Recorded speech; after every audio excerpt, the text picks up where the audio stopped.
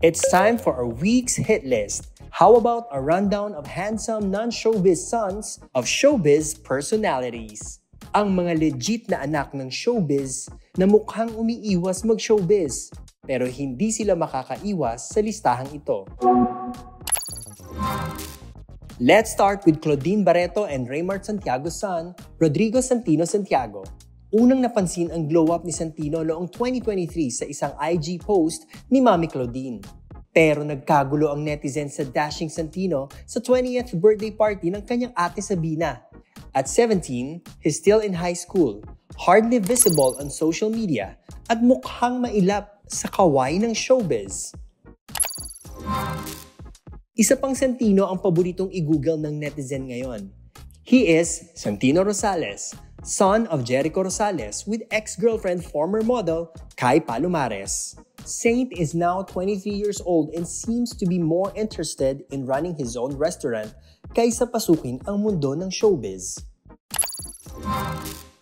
Thanks to Michelle D, we were introduced to the very tall and handsome Abraham Lawyer.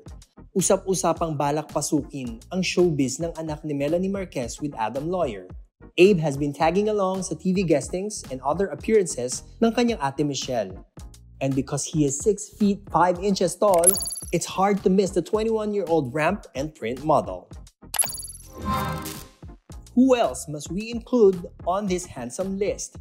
Not one but 3 Jaworski boys. Yes, the sons of Mikey Coanco and Dodot Jaworski are all grown up and all looking good. Their eldest, Robbie, is now 24 and recently graduated from college. Their second, Raph, is 22. And their youngest, Renzo, is 16.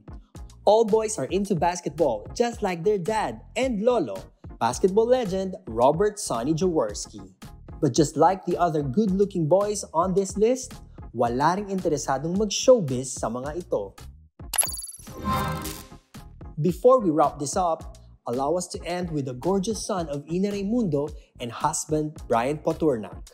Just like his mom, certified crush ng bayan and also a social media heartthrob ang 20-year-old na si Jacob Poturnak.